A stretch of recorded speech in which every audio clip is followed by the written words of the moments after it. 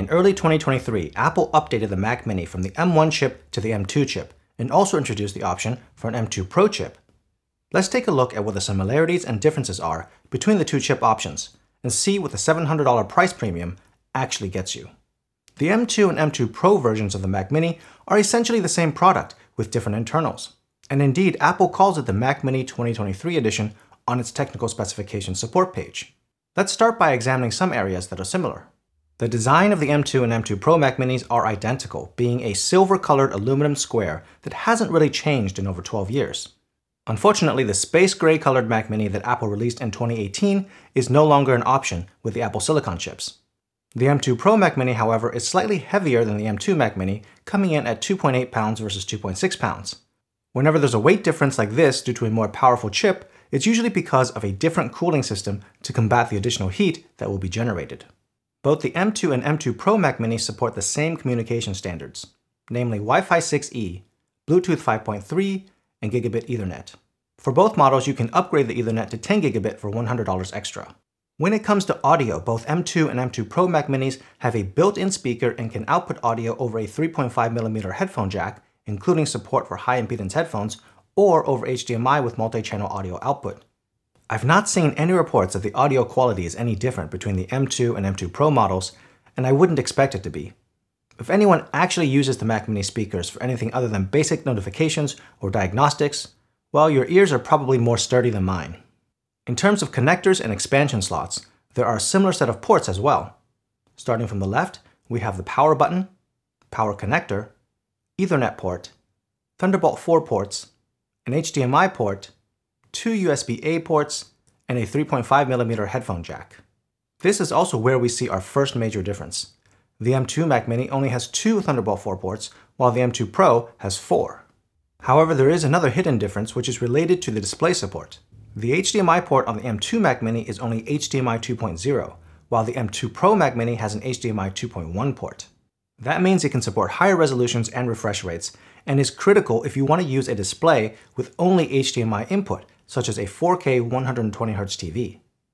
Indeed, if we check the display support specs, we can see that the M2 Mac Mini's HDMI port only supports up to 4K resolution at 60Hz, while the M2 Pro Mac Mini can support up to 8K resolution at 60Hz or 4K resolution at 240Hz. I've made several videos testing the limits of the HDMI 2.1 support on the M2 Pro chips, so be sure to check those out later if you haven't already. Besides just the HDMI port, the total number of displays supported is also different. The M2 Mac Mini can support only up to 2 displays, while the M2 Pro can do 3.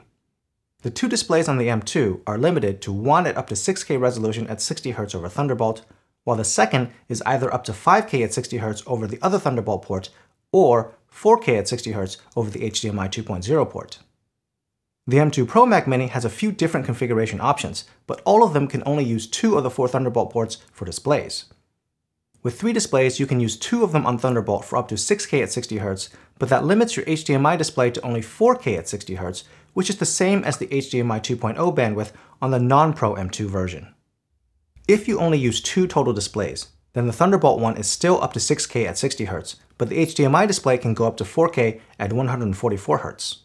Finally, if you only use the HDMI port for a display, that's when it can reach 8K at 60Hz or 4K at 240Hz. So what you need to be aware of is that connecting displays over Thunderbolt on the M2 Pro Mac Mini will actually limit how much bandwidth the HDMI 2.1 port can output. So do be careful and figure out what resolutions and refresh rates you plan to use and see if they'll work before you buy an M2 Pro. Now let's look at the most obvious difference between the M2 and M2 Pro Mac Minis, the chip. Unsurprisingly, one has the M2 chip, while the other has the M2 Pro chip, and there are 3 major differences between these 2 chips to pay attention to.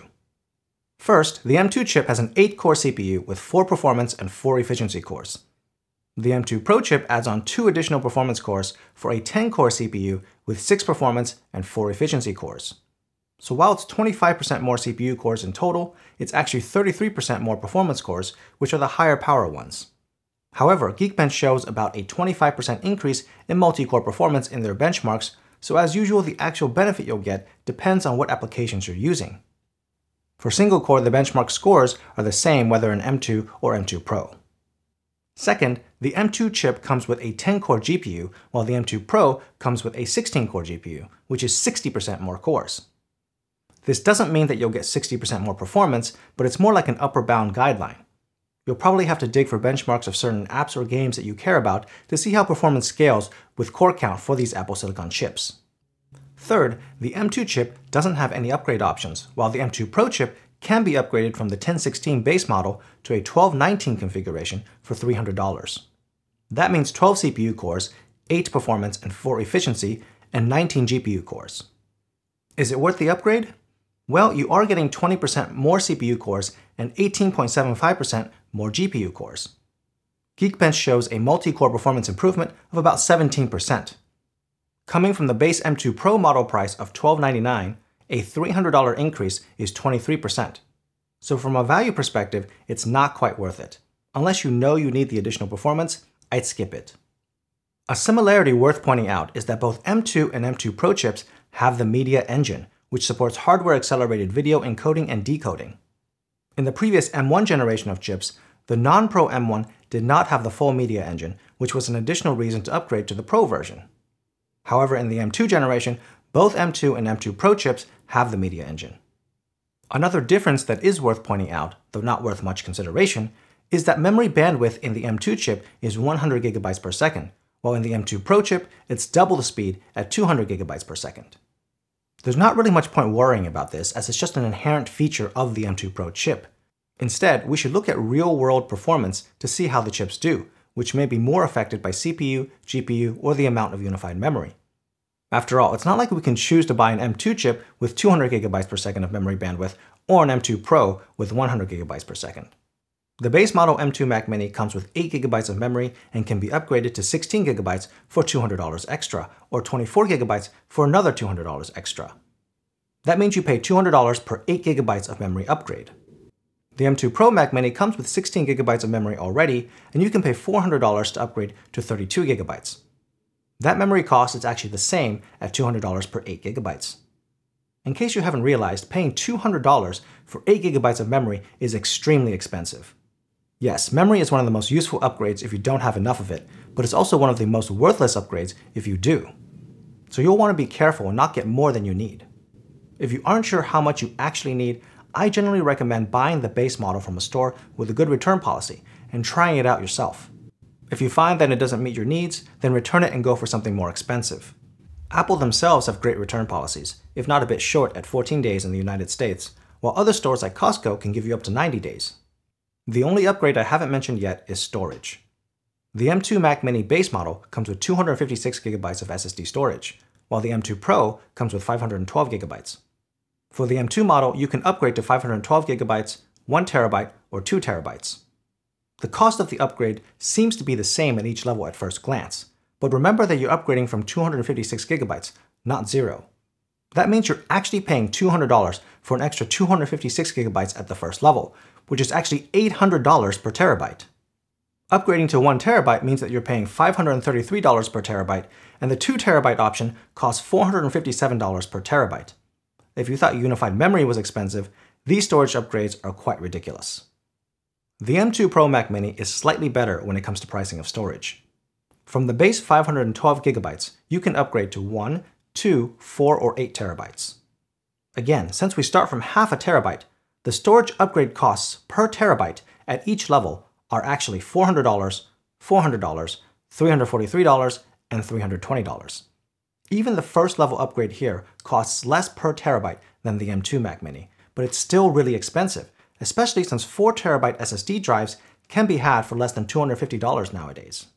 Of course, drive speeds will be different, but you should seriously consider whether you need a ton of storage at the super fast speeds of the internal SSDs, or if you just need storage. I personally use a NAS, or network attached storage, to keep all my files, so every computer and device can access them. That also means I only need enough storage in each computer for the applications and temporary working files. External drives can also work if you keep a computer on all the time as a file server, and the efficient Mac Mini is a great candidate for that. When it comes to drive speeds, there is one more thing to be aware of. The internal storage in both the M2 and M2 Pro Mac Minis have varying speeds depending on the capacity. Essentially, the smaller capacity drives use fewer storage chips, which results in lower read and write speeds. The 256 GB drive found in the base M2 Mac Mini only has one set of storage chips, which results in about 1500 megabyte per second transfer speeds. The 512 gigabyte drive, which is an upgrade option on the M2 and also the base for the M2 Pro Mac Mini, has 2 storage chips, so the speed is double at around 3000 megabytes per second. Going up to 1 terabyte doubles the speed again to about 6000 megabytes per second, which is starting to reach the limit. Even higher capacities won't be substantially faster after 1 terabyte. But should you care about these transfer speeds? Well, it depends on 2 things. 1, if you plan to do some intensive workloads where it will actually make a difference, and 2, how much unified memory you get. You see, one of the ways low disk transfer speeds can cause slowdowns is when the available memory runs out, causing the system to use a swap file on the SSD to switch things in and out of memory. This is the reason that many advise getting 16 gigabytes of memory over 8 gigabytes. In general and for most people, however, I don't think these transfer speeds should be a primary consideration. Instead, the amount of storage you need should decide how big a drive you get. If you're really concerned about these speed differences, I'd suggest looking up some comparisons others have done for your productivity applications to see what the impact will be, if any. Combined with my earlier advice on getting just enough for storage to run your applications and temporary working files, I'd say both 256GB and 512GB base models are fine, although 512GB is the sweet spot for me. Some applications, and games if you're into those, can be rather large these days, and 256 gigs can be limiting. Remember that macOS itself will take up some space, and upgrading to new versions can also require a hefty amount of free space. When macOS Big Sur came out, it required anywhere from 35 to 45 gigabytes of available storage to upgrade, for example. However, if you don't use much storage, then 256 gigabytes if you decide to get the M2 Mac Mini can do just fine. And of course, if you know you need the additional storage for your workload, which usually means working with lots of media assets, then you'll have to deal with paying Apple's upgrade prices. So is the higher price of the M2 Pro worth it over the M2? The base model price difference is $700, but that includes the $200 upgrade to 16 gigabytes of unified memory, as well as the $200 upgrade to 512 gigabytes of storage. That means the actual price difference between the M2 and M2 Pro chips is only $300. That $300 gets you the following: 2 more CPU performance cores, which is 25% more cores, 6 more GPU cores, which is 60% more, support for up to 3 displays versus 2, support for HDMI 2.1, and 2 additional Thunderbolt 4 ports. So what it boils down to is whether you, 1, want 16 gigabytes of memory and 512 gigabytes of storage, 2, need the extra 25% CPU and up to 60% GPU performance, 3, plan to use 3 displays, or 4, need HDMI 2.1 to support a high resolution and high refresh rate display like a TV. The reasons of needing 3 displays or HDMI 2.1 are deal breakers for the non-Pro M2 version, and will force you to get the M2 Pro. Indeed, the HDMI 2.1 support is the primary reason I chose to get the M2 Pro Mac Mini, since I use an LG C1 TV as my monitor. But the reasons related to performance, memory, and storage are less set in stone, and will depend heavily on your use case. If you just want to use the computer for basic productivity tasks and media consumption, the M2 will serve you well. Even if you want to edit videos, the M2 having the media engine just like the M2 Pro makes it very capable. The $599 price without upgrades makes it an amazing value for a small and powerful computer. If you're a power user and willing to pay extra to have a machine that is more pleasant to use with more headroom and performance, memory, and storage, then the base model $1299 M2 Pro Mac Mini is still a relatively good value, despite it basically forcing you to pay for the memory and storage upgrades. That's because of everything else that extra $300 gets you. However, piecemeal upgrades are quite expensive, and other than the 10 gigabit Ethernet, for those who have a network that can make use of it, I would recommend trying not to purchase upgrades unless you have a professional workload that really requires it. If you're spending money to make more money, then that's a good investment. Otherwise, stick with the base model CPU and memory options, whether it's the M2 or M2 Pro, and go external or network storage for your data. And as always, if you still aren't sure which one to get, I recommend buying the cheaper one at a place with a good return policy and trying it out yourself first to see if it meets your needs. You could end up saving a ton of money. This has been a comparison of the M2 and M2 Pro Mac Mini computers. If it was useful to you, please give it a thumbs up and subscribe to see more tech comparisons. Thanks for watching and have a great day.